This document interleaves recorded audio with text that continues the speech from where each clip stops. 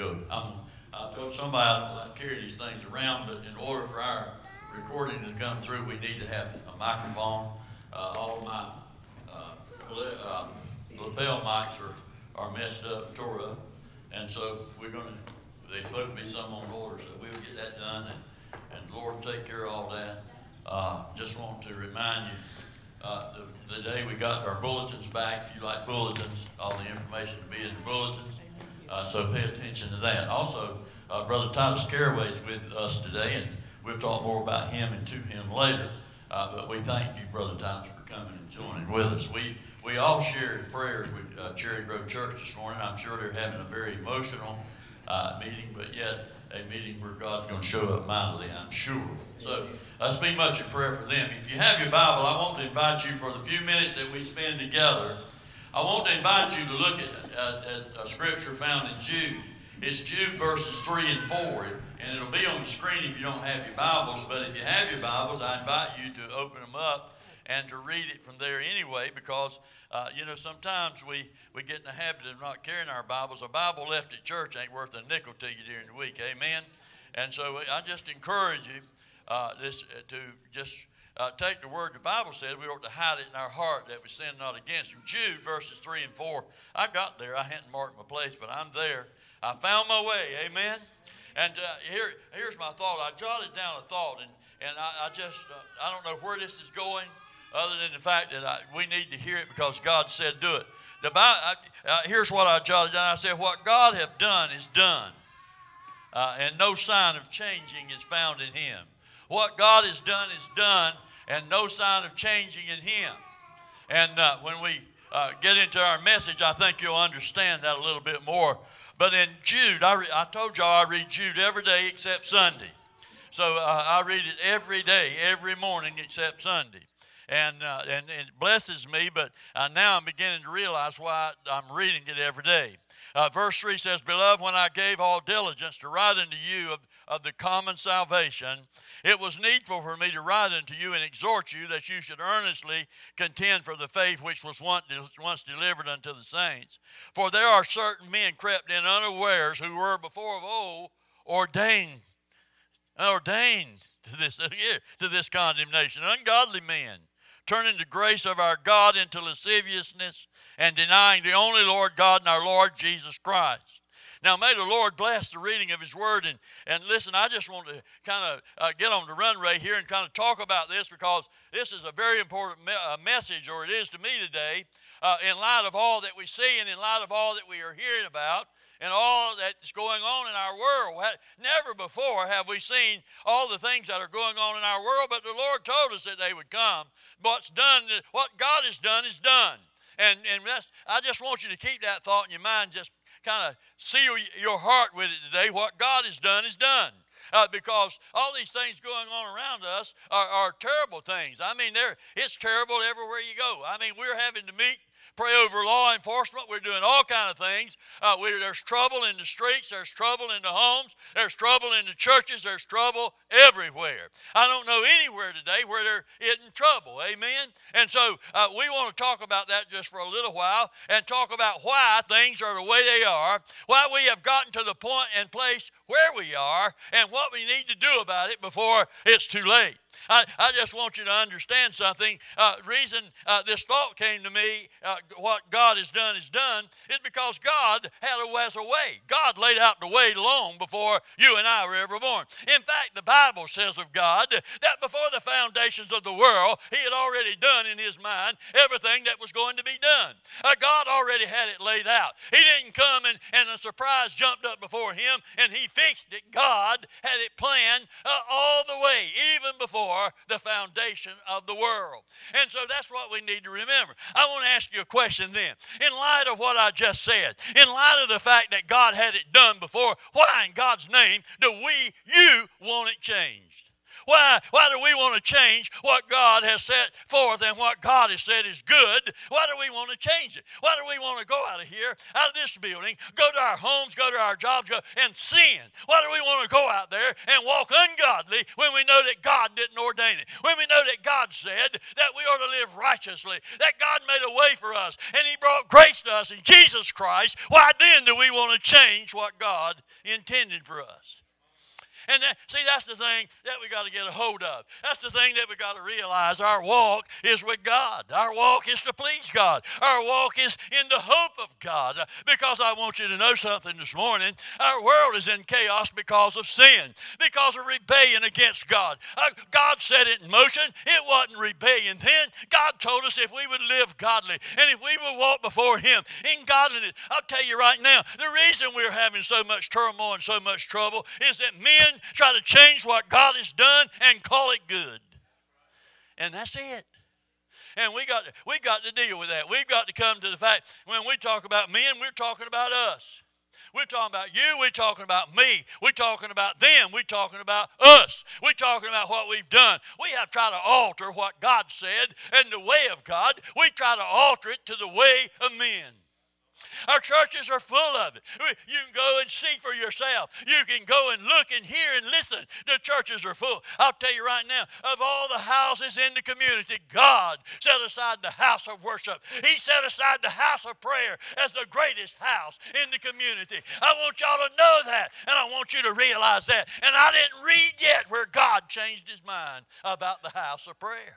I haven't read yet where God allowed us, gave us permission to alter where we come to worship Him. I'll tell you right now, but what men have done today is devised plans and trickery where they can bring men in masses and call it church. I'm telling you, we hadn't had church in a long time in America. We've lost our way somehow or another. I'm talking about good men doing wrong things. I'm talking about neighbors and family and friends that got caught up in this contemporary stuff and are trying to change God's way and God's work, trying to change what God has done. I'm talking about good people, folks. I'm talking about sometimes well-intentioned people. Everybody hadn't set out and that they would come, as Jude has written, and that they would come and do this maliciousness. They didn't set out to do it, but somehow or another they got caught up in it, and they have lost their way. And we today have got to talk about it. We today have got to talk about how in the world we think we can change what God intended for us. How in the world do we think that God's going to sit idly by when everything that He ordained and said is good is being destroyed, not just by you and me, but by governments, and being destroyed by law and being destroyed by the law of men? How can men change what God ordained and said it ought not to be? But it's happening all around us. It's happening. You know what happens? If you ever been to any of these dams, you ever been to the Hoover Dam and any of those dams? Well, they have thick walls, and those walls are engineered walls so that the water, there's great pressure behind the water. But all it would take is a little pin prick. If just one little pin prick in that wall would cause the whole wall to wash away. Hey, you've seen the commercial where the guy sticks his gum on the leaky wall. Hey, that's not a fix. And so what happened? Long ago, in the history of our Christian movement, long ago there came a little leak in the wall, and some smart aleck preacher stuck a piece of gum on it and thought that would be a fix. But I want you to know something, it ain't been fixed yet, and the wall is broken and it's gushed now, and anything goes anymore in the church house. Hello? Y'all know what I'm talking about. You know where we're living. And so we've got ourselves in a mess because of it. We've dug a hole we can't dig ourselves out of. After a while, you can dig so deep you can't throw the dirt out. Y'all really realize that?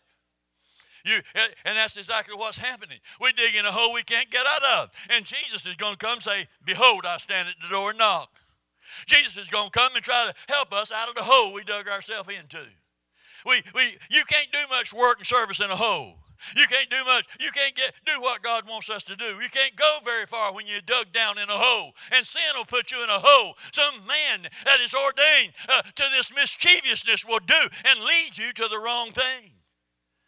I want y'all to know something. This is something that many have laughed about and said, oh, that's not really true. But I'm telling you something. It's a mess.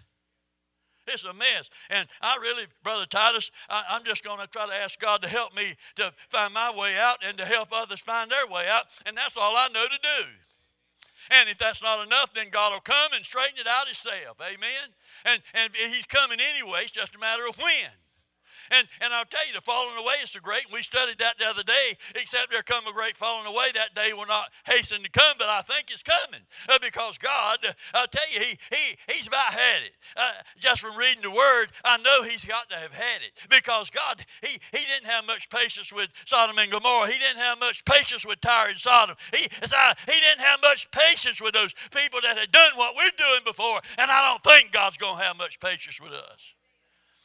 Amen. I don't think God's going to tolerate us very much more. I don't think God's going to tolerate the local church and what she's doing much more. I think God has a plan in motion already, and if we don't repent, that plan's going to fall on us like the hammer fell on Nineveh.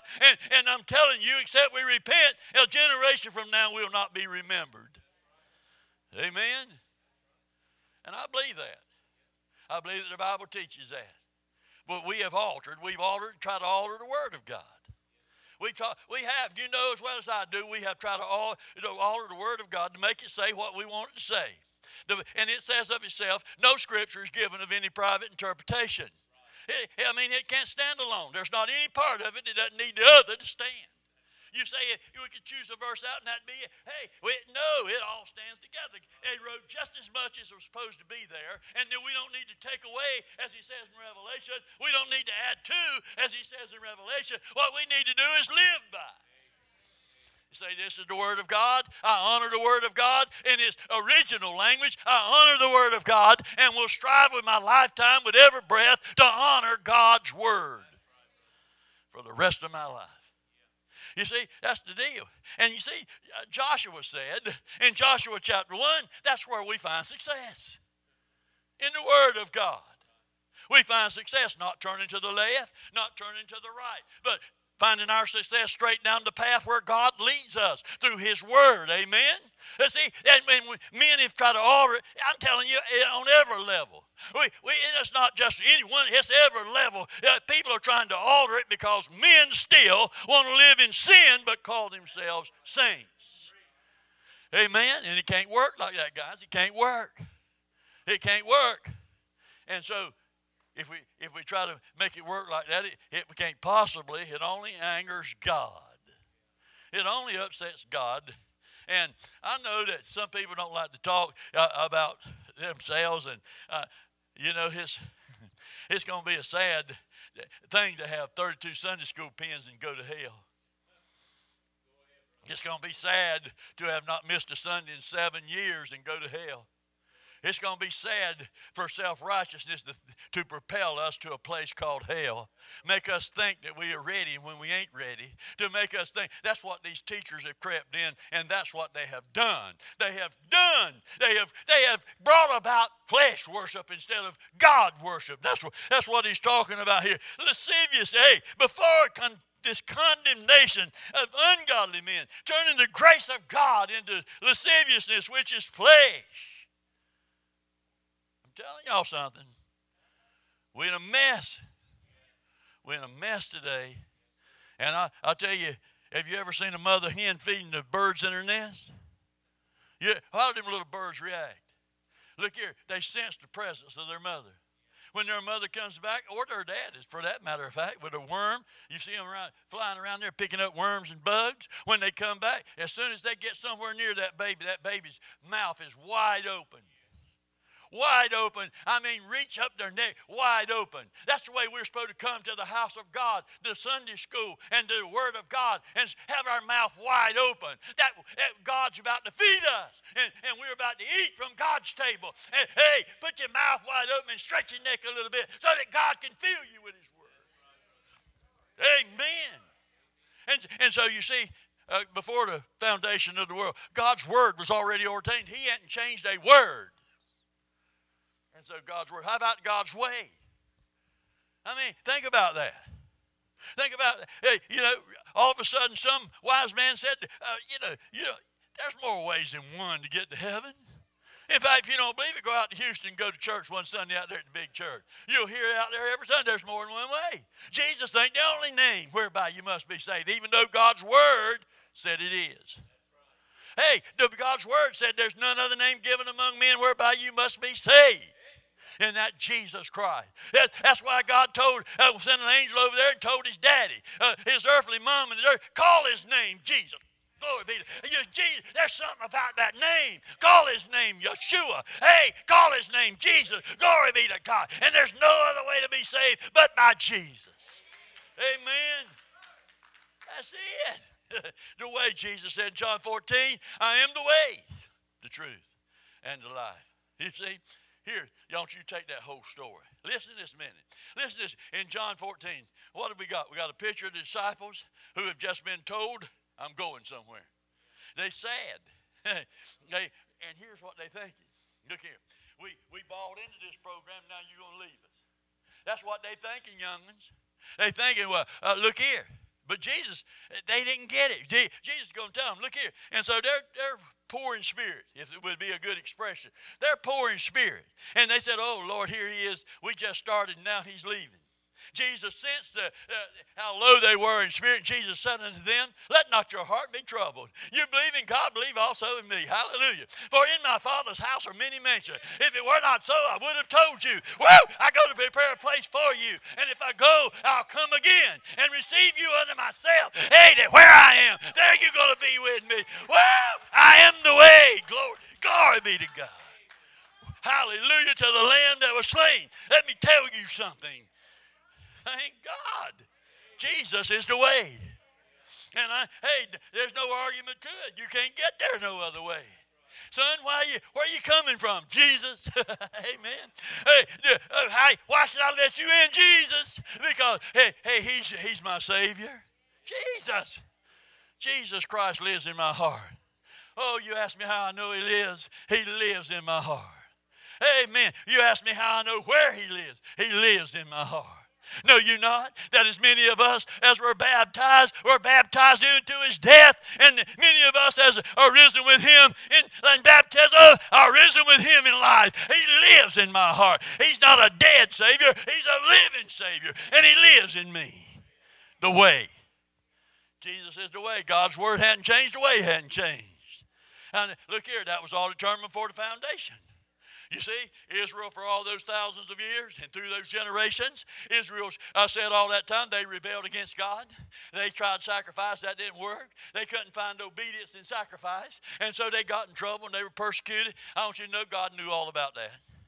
God knew that before the foundation of the world. He knew that he was going to strive and be long-suffering with them and gentle. But look here, it didn't work.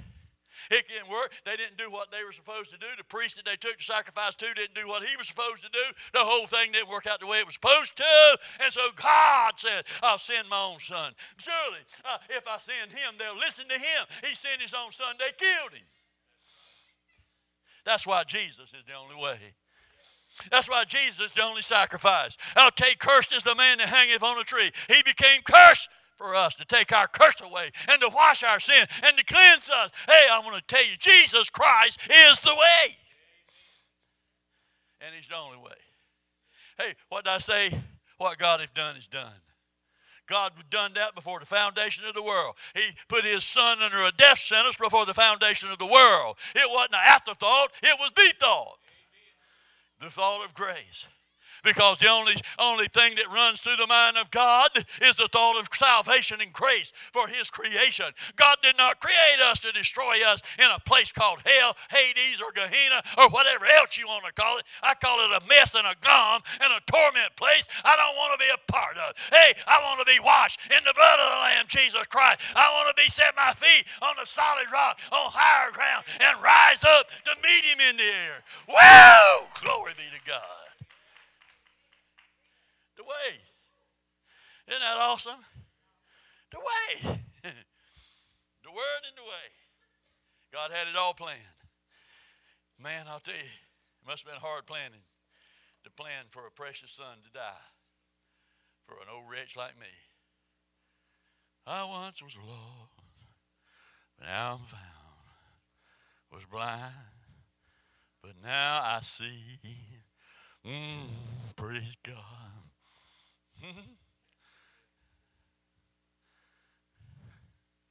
Caught myself the other day, Brother Buck.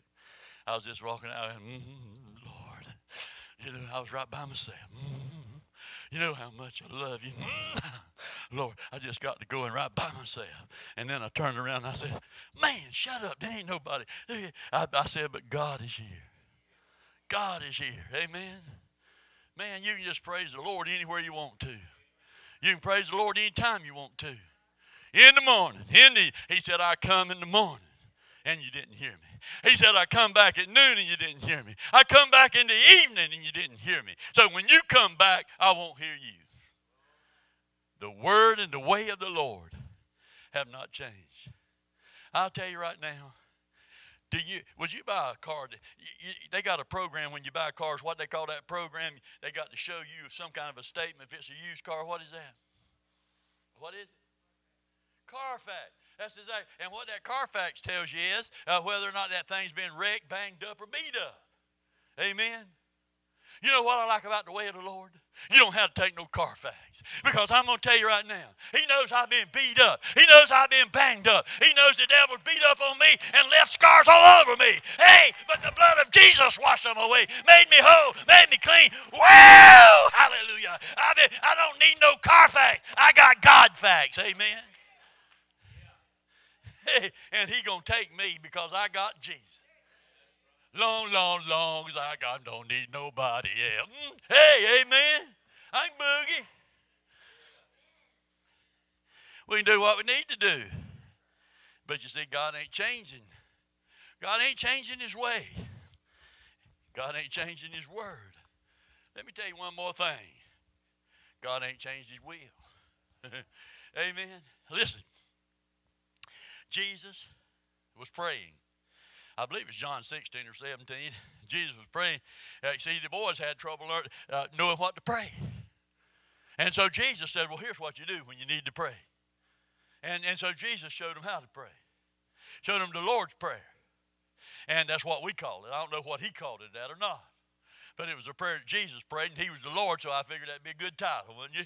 But anyway, here's what he said. Thy will be done in earth as it is in heaven. Then, just a few hours before they would take him in the garden, he labored in prayer and ultimately said, don't change your will for me. This is a bitter cup, but thy will be done. See, Jesus Christ taught us that the will of God is the good and perfect way. It was good enough for him, and he said, follow me. It was good enough for him, and it's good enough for us. Because the Father's will for all of us is that no man would perish, but that all men would come to a saving knowledge of Jesus Christ. God is not willing that we suffer. I'll tell you, he said, if you do it to the little ones, you do it to me. God is on board and God is watching. The sparrow that falls, God sees him tumble. Hey, let me tell you something. God knows the hair on a bald-headed preacher's head. I want you to know God knows everything about me and everything about you. And I want you to understand something. God's will is that Tom Ward does not perish. How about, and I know it's for you. It's been his will the whole time. He didn't just make this up so he can allure you to come to him. It's God's will that you don't perish. It's God's will that you don't end up in a bank called hell. It's God's will that you end up at a seat beside him at his right hand with his son. Jesus said, he belongs to me. You have given him to me. You have given me my sheep. I have not lost any, Jesus said. God will. I'm telling you, this stuff that's going on today ain't God's will, but God allows it. God's permissive will is unfolding before our eyes in America. I know it's bad in France. I know it's bad in Turkey. I know it's bad around the world, but it's bad in America. It's bad in America because America fell in love with sin and forsook their first love, which was God Almighty. They fell in love with pleasure and fell in love with the ways of men and want to change God's way, God's word, and God's will. And it ain't going to happen. In the end, God's going to gather it in, and the three W's are going to wrap us up, and we'll be carried home. Amen. God's will. I'll tell you, we pray, and Father, thy will be done. You really mean that. You really mean that. Oh, prostrate yourself on the floor. Man, you ain't worthy to untie his shoe latches. That's what John said. Hey, yeah, we're not worthy. I mean, there's no sandal strings. We're not even worthy to untie the strings on the man's sandal that brought salvation to us, but yet he humbled himself and took on the form of man and became sin for man, that we would not have to die and suffer. Hey, but we're not worthy to tie his shoe latches. Huh? Let me tell you something. Don't be big-headed and high-minded and haughty. Jesus Christ is serious. The Word of God is serious. The will of God, the way of God is serious, and the will of God is serious. God's not willing that we do what we do. Guys, I'm going to tell you something. Ain't it going to be bad? Is anything you do that's worth burning in hell forever? Somebody said it, what would a man give in exchange for his soul? I mean, really, what would you give? What would you give? Have you ever had sex that was good enough to burn in hell for eternity? Hey, come on, let's just get right bold and right up to the... Has it ever been that good? Well, you're going to burn in hell. It's better to marry than burn. That's what my Bible reads. Hey, you need me to show you the page? It's right there in the book. The Word of God has not changed. The will of God has not changed. Are you willing to burn? If you are, just keep it up. Just keep on up. Keep it on. What about lying? Is there a lie worth burning in hell for eternity for? For the Bible says no liar is going to be with the Lord. It's right there in the book. Is it worth it? Hey, isn't it better for you to receive God's forgiveness? And maybe you might be prosecuted by man for telling the truth, but ain't it better for a little prosecution now than an eternity in hell? Ain't it better to be forgiven? Hey, is there any dope so good that it's worth burning in hell for? Is there a cigarette, a dip of snuff, or whatever else you hooked up on? Is it worth burning in hell for? If it is, you keep on sucking and dipping and chewing and spitting and laying around and lollygagging. You keep right on running with the world and the filth of the world, and you'll find your resting place in hell. Now, that's all I know to tell you. I ain't going to argue with you nothing about God says. I'm not arguing with you about it. I ain't going to do it.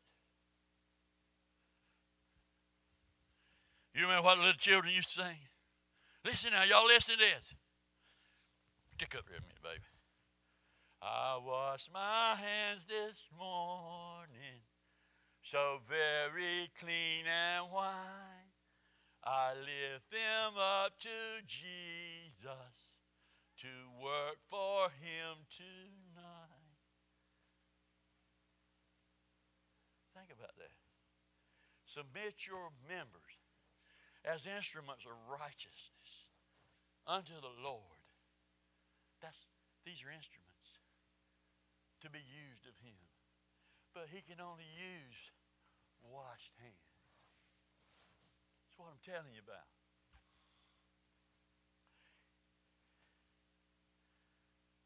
Little feet, be careful. And I got little ones. Where you take me to. Only things for Jesus. Only let me do.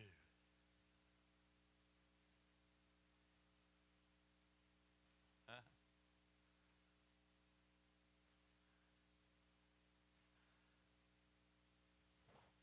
You see, the Word, the way, and the will is going to keep us out of the world. Isn't that amazing stuff right there? See, that's what's going to hold you out. That's what's going to keep you out.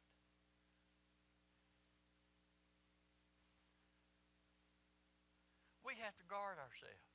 Because listen to the text. Where's my text at? Listen to the text. It says, brother, beloved, he said, I gave all diligence to write this stuff unto you. About the common salvation. It was needful for me to write unto you because, hey, there's people that are here to deceive you. Listen, I want you to earnestly contend for faith, which was once delivered unto the saints. For there are certain men crept in, unawares. Let me tell y'all something. You know, over there in Nice, I've been right there in Nice, France. I laid out on the Riviera. Yeah, I did. I went there in the 70s. I don't remember exactly when it was, but our ship pulled in there, and I got to go to Nice and got to see the Riviera, and whoopee, all those babes on the Riviera. Hey, y'all heard about that? They ain't no different than the babes at Myrtle Beach. Hey, let me tell you something. The flesh will lead you straight to hell. Don't care if it's at Nice or Myrtle Beach. Hey, man, don't care where it is. You can show enough flesh to tempt any man, and after a while, he'll be bedding you down, and that's enough to get you in hell. Hey, say amen. That's right. Go ahead. You might as well agree with it because God ain't going to change nothing he's done. He ain't going to change nothing he said. So whether you agree with it or not, it's going to be whether or not you pay the price. Amen? It's already done. Judgment's already passed on this stuff. Hey, God ain't going to change his mind and say, well, we got so many doing it, we might as well change up and let them have a little fun. Wrong. Wrong. He ain't going to do that. But anyhow, the will of God. Listen to me. Here's what I want us to do. I about wore out and I about preached out. Amen. Here's what I want you to do. Out there. I hope we have football this year. That's worth going to watch. Amen. But used to, you go out there. They were head knockers out there. You go out there and you hear leather popping when you got out of the car. They were out there to win the game. Christians, I want to tell you, they need to hear the leather popping from our play. We need to be intense. We need to be built up and strong in the Lord. We need to be trained. And man, they need to hear us coming before we get there. They need to know that we're on the way. Hey, because we are pumped up on Jesus. Woo! Glory be to God. But let me tell you something. Here's what we do. Sometimes we need help. But here, I just found this song out. And I like to see the horse. I don't know who the horse was. But I like to see the horse out there, the old stallion, you know. He looks about as shabby as some of us Christians do. He don't look more like a horse than I look like a gorilla. Hey, but look here. He's out there, and here's the song. And they'll blast it on them over there. Get up out that seat and jump, jump, jump. Man, I'm telling you, people will get up and go to stomp in the bleacher. Whoa, get up and jump. Hey, get up and jump. I say, get up in the church and let's praise the Lord.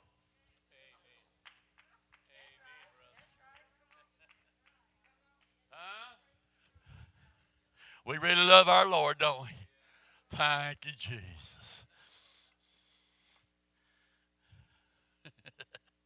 Biggest bunch of phony hypocrites in the whole world is in the church. Because them people out there ain't living like they something. They living like they lost.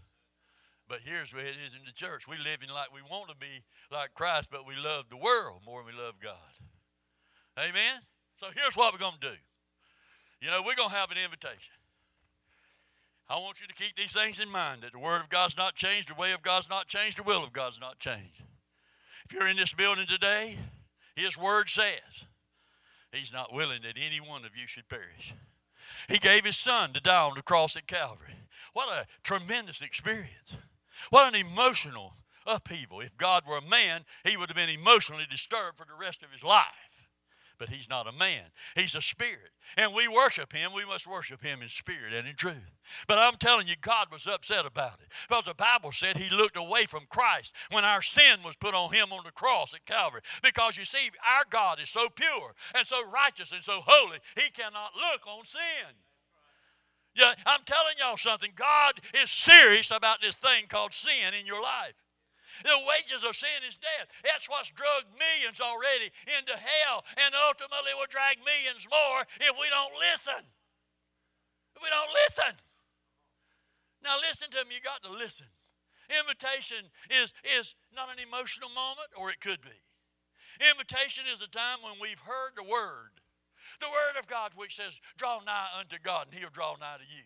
Resist the devil and he'll flee from you. Hey, Jesus said, take my yoke upon you and learn of me, for my yoke is easy and my burden is light. Hey, it's amazing to me. It's amazing to me how we have this invitation. You don't just have it in the church, you have it in the Word of God.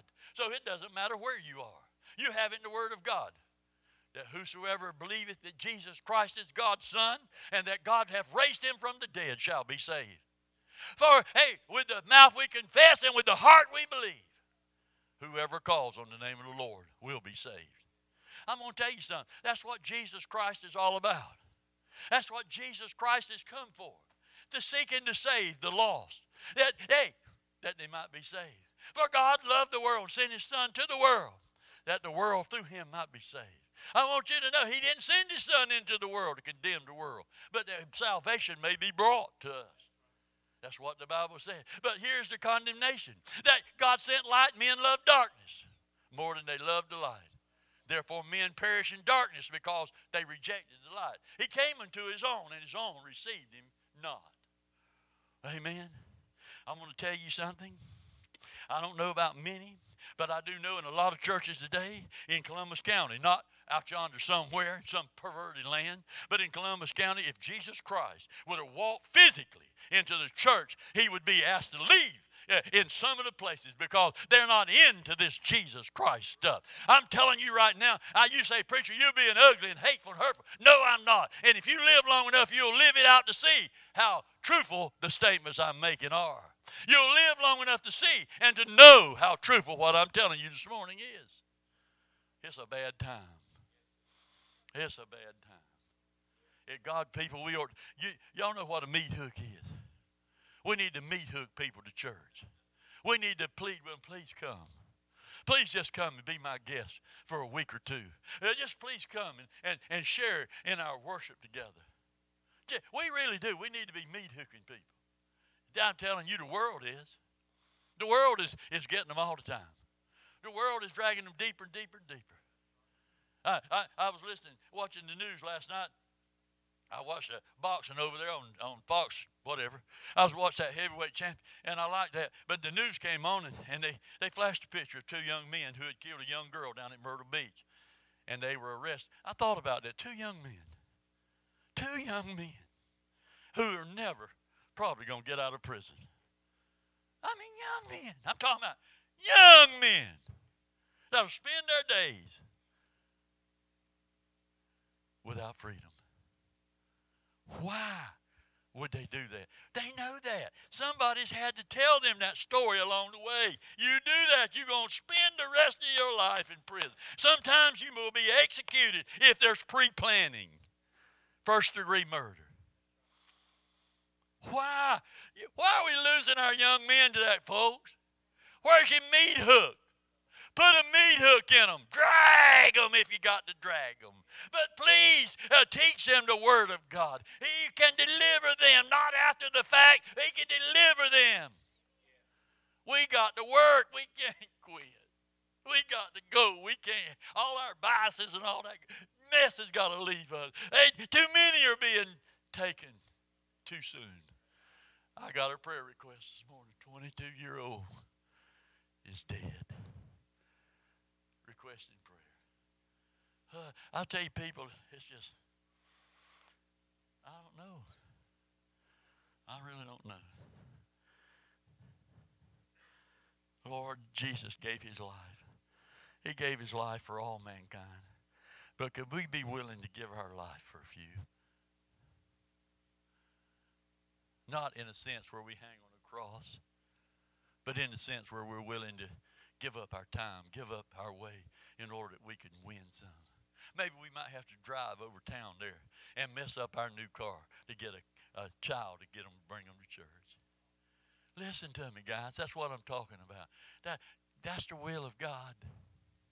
That's the way of God. That's the Word of God. Let me tell y'all something.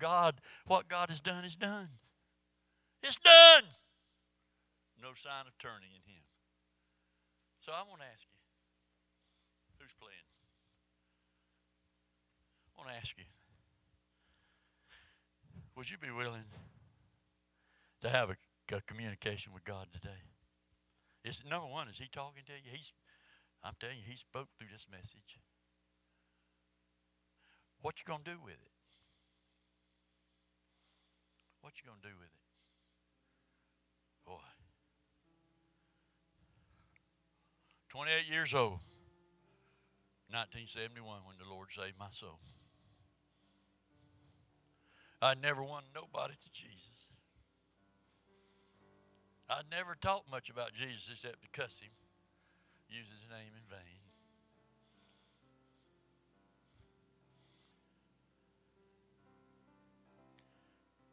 He told me. He said, Tom, I love you. My mama told me, son, Jesus loves you. I'm so glad I got saved on Mother's Day. Brother Titus, that's the best gift I've ever given Mama, or Jesus ever given. We didn't have cell phones back then, but I called her and I said, Mama, happy Mother's Day. I said, I just had to tell you, had to call and tell you, I got saved this morning. Didn't hear nothing for a long time. I'm talking about literacy. That's all you could hear. 28 years, guys. Some of you are far younger than 28 years. Others of you may be a few days older. But these statistics don't matter a hilt to me. You can be saved any time that God calls you and you believe. I'm telling you that right. I don't care if you're 140 or if you're 14. God will save you. You ain't run out yet. And I just want you to humble your heart this morning. Just let the Lord feather around in your heart and feel your need today. It's God's will for you. So I want to ask you to stand, and I want you to come. Just as you are. You just come right on. Don't matter. We got all day long.